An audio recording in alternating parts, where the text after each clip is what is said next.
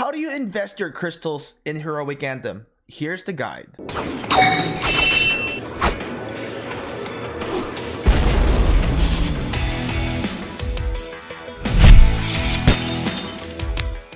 What is up, rockers? I'm Shinchi42. Welcome to Rise of Kingdoms. We are now in Heroic Anthem and we are working on our Crystal Research Center. We're trying to improve our technology for our fundamental technology and as well as the military technology. Now, I'm going to tell you what I've been working on and how you can also try to map it and improve that way. And I will also tell you, if you are a free-to-play player, where should you probably stop?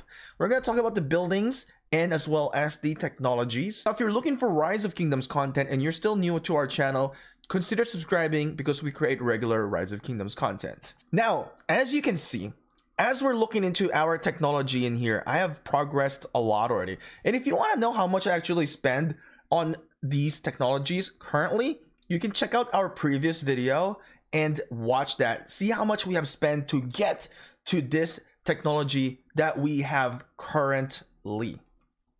All right, so here's my tip. Let's first talk about free-to-play players. If you are a free-to-play player, I want you to map this what I have right now.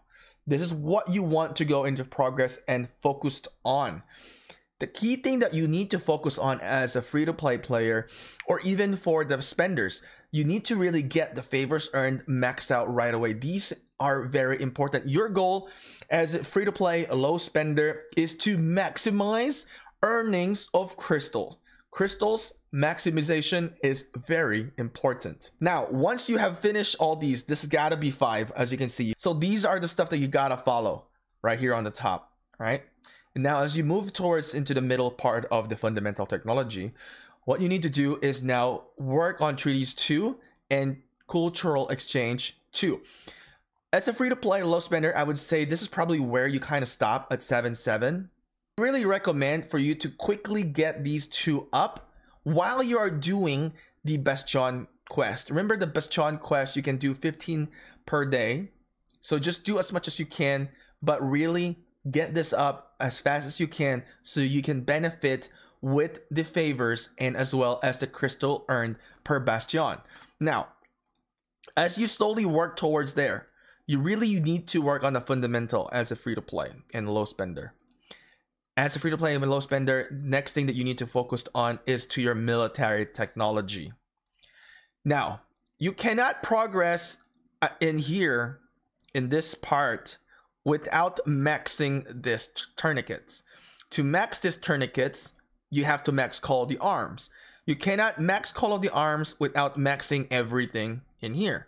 If you're free-to-play, I would say just maxed out the troop types that you are mainly going to be using in the battlefield. Now, the main goal for you is really to fight through rallying, joining the rally, joining the defense. Why do I say this? The pay-to-wins are going to have a big edge because if you meet them in the battlefield, their troop capacity is going to be increasing in an enormous amount. As you can see, 40% troop capacity increase in here. This is very likely that you will see players with 40% troop capacity extra of this 10% plus the boost of 50%. So that's insane. Now, that's pretty much what I would recommend for the free-to-play players, is to kind of cut off in here, focused more into the fundamental technology. If you want, go and get some action point recovery, farm barbarians, get speed ups. And all you need to do is really, the open field presence for you is going to be a little bit difficult. I'm being honest in here. There's really not much benefit for you to go further in here. I would say grind the barbarians, get as much speed ups as you can and equipment materials so you can build up your account. Now, if you're gonna try to push all the way here, I'm gonna tell you what, you're not gonna get so much benefit from going for it here because it's gonna be expensive in crystal. Now, this is an optional thing that I would suggest for free to play and low spender, really. I would say this is at least at the very minimum is to get the production management treaties and the cultural exchange and then focus on the military technology. That alone, just progressing towards 0 is going to take you a while. All right. And focus your main troop type first in here. Now, let's talk about big spenders. Now, big spenders, I would say if you're going to be focusing on really going out far until the end, I mean, that's going to be ballsy and crazy. But what you can do is definitely focus on a skillful operation, get that out first, and then start working on everything. I mean, it's pretty easy, pretty standard. And you know the drill. Don't do the kahar until you have the plunder as high as you can, and quickly get your treaties and cultural exchange as you are doing the Bastion quest. Now, in between in here with the spenders, with the big spenders, and of course the medium spenders, let's talk about the medium spenders where I fall into, because if I'm a big spender, I would have really maxed this out already. So for medium spender, here's what we're gonna do. We don't have the capability to max everything out.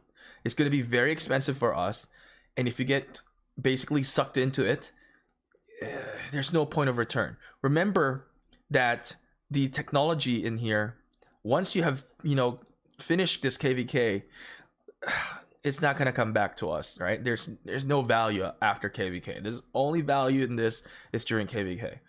So for the mid spender, I would say be smart, focused on the fundamental technology like what I'm doing. Get this to 7. And you don't really need to do this 6 out of 10 in here. What I've done, I want to grind for barbs because I want to get the benefit of, you know, those speed ups, and as well as the materials, and also for doing barbarian forts as well. That's my own approach. You don't have to do it. You can skip that part. You can keep progressing in here as much as you can for mid spender, and by the time that it requires you to really max out your fundamental, perhaps you can stop from there. Well, now one of the reasons why I'm saying this is because you need to also assess. You need to assess on how much you're winning and how much you're losing. If you are winning in the big margin in your KvK and nobody's want to fight, there's no point in investing in any of the military technology anymore. That's done. No bueno. No good. Just stop. Now, if the battle is still ongoing and you're really required to step up, then that's going to change up your position. And that's one of the reasons why we're just going to try to do the bare minimum. Here's what you're going to do. You're going to do the bare minimum of everything in here.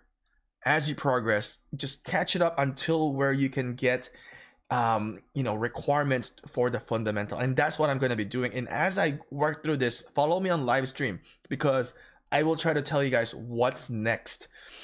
What I'm going to be doing is I'm going to be working on my military technology now. I am done with the fundamental technology. I may actually just boost this up one more time, but I'm pretty much done with the fundamental technology.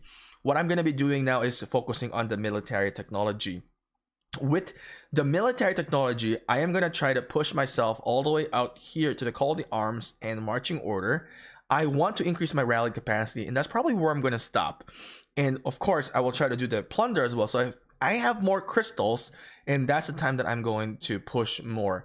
Now, my assumption in here is that I believe I will have to max all these out to max this out. So probably I will have to unlock this maybe at 3 out of 10 or something, or 4 out of 10 before it requires me to max these, you know, these two, similar to the situation with these. At first, these are 333, and this was 3, I think, or 4. And then I was able to upgrade this and, you know, have some of these a little bit.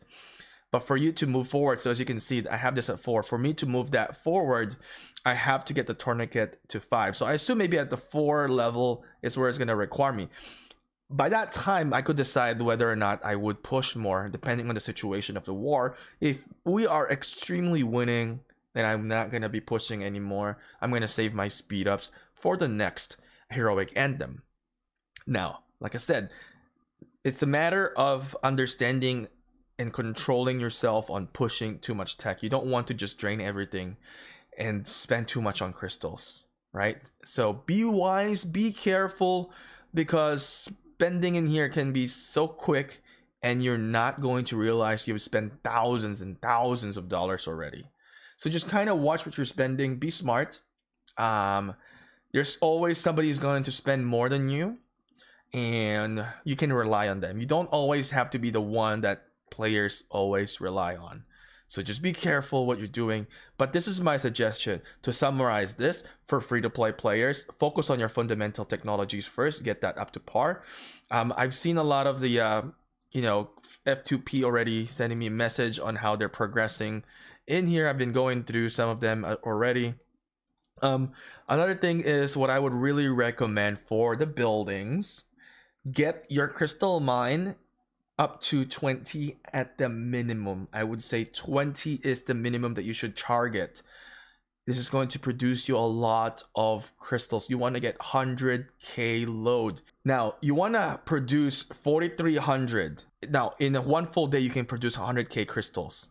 That's not even including your Bastion quest that is going to boost you up. And if you are a low spender and you bought the supply bundle as well, that will also help you to produce.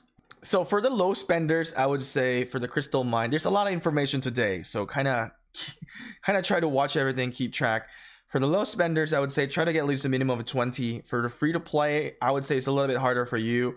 You may be able to get away with level 15 at the minimum and start doing technology that way in that period of time, and still keep working on upgrading your crystal mine. Now, a very good tip that I'm gonna explain to you here, this is, you'll figure it out once you're working on it, is that once you are working with your crystal mine, once you upgrade the crystal mine, it's not gonna allow you to get into this feature to where you can produce.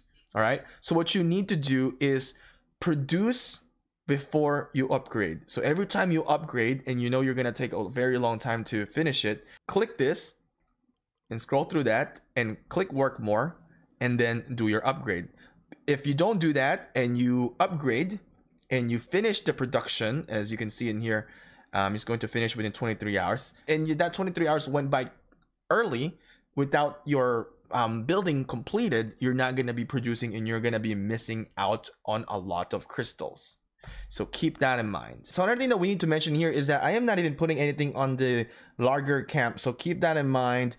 We don't need that. If it does require later on, we can add that, but for now we're just skipping that. I find no restriction yet for that. As I'm progressing in here, I don't know if it will require me to upgrade this eventually, but try to avoid this for now, and just progress in here. Now, here's the thing, you can stop from here if you are a medium spender, or you're just looking to fight more into the open field and not really the rally leaders. You can probably stop from here.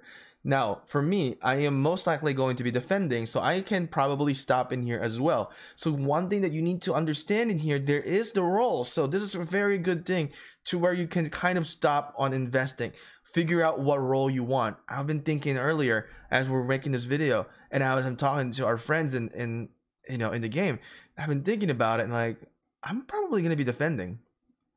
And with that being said, perhaps I can chill being a rally leader. I mean, I've got amazing, archers to rally, but I could just use that in the open field and I can also dominate in that way.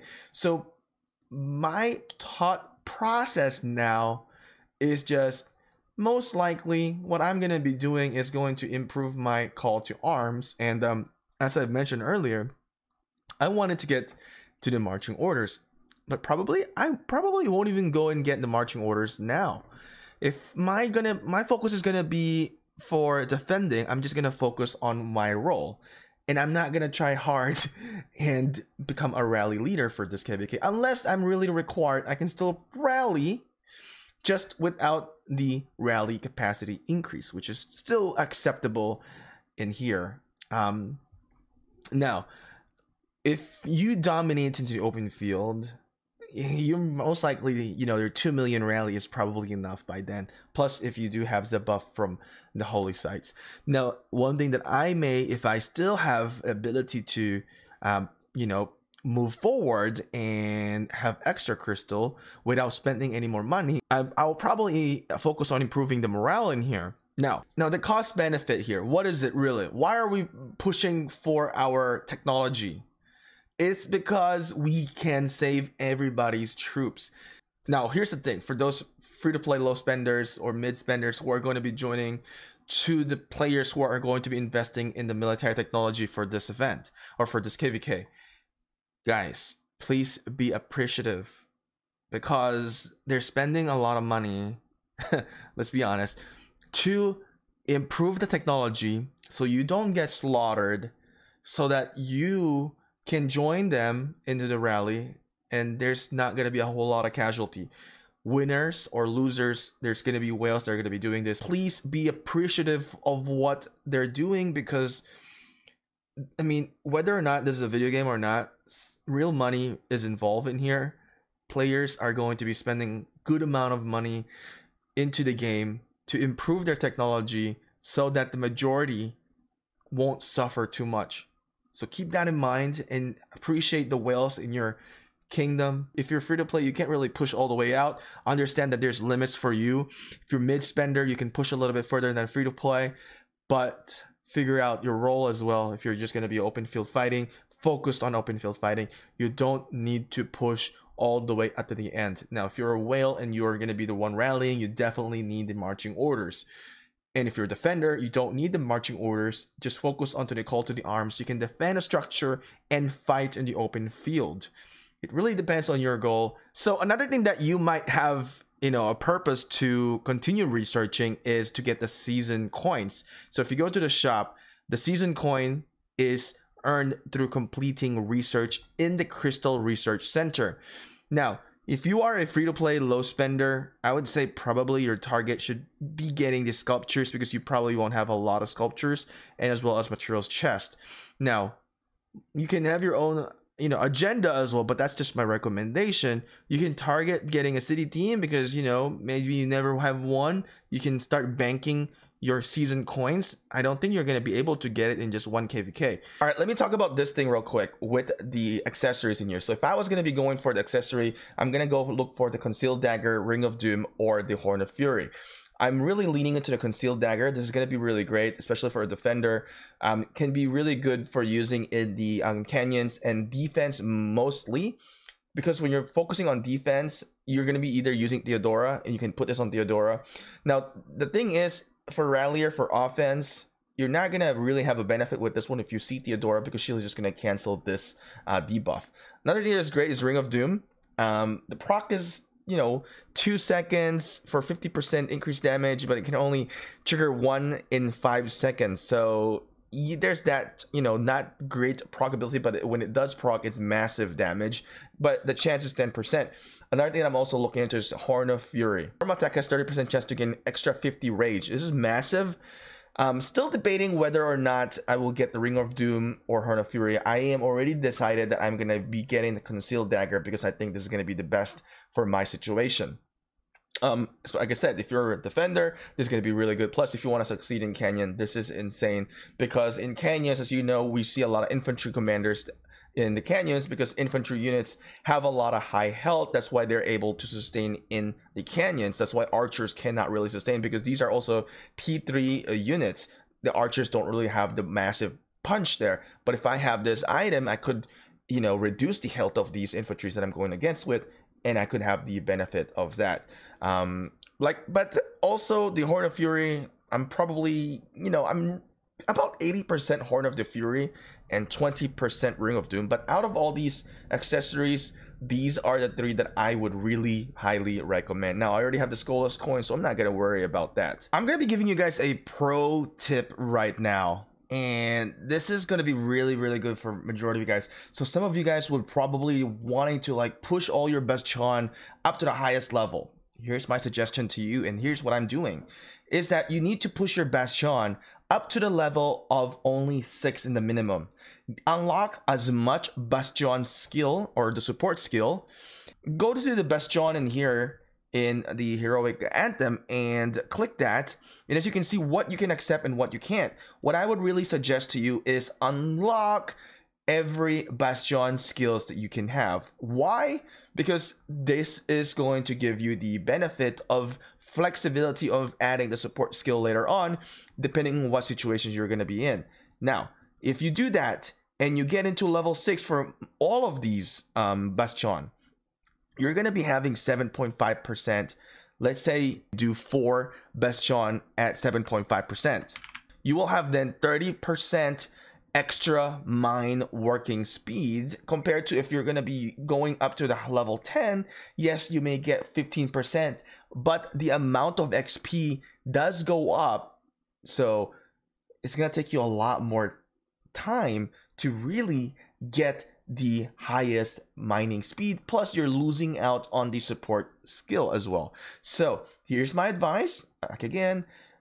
This is going to be really good for free to play. Don't try to chase the highest level right away. Chase to unlock first. Once you have unlocked, then you can chase to increase. With that being said, hopefully you'll find this to be very helpful. Here we are in the Heroic Anthem.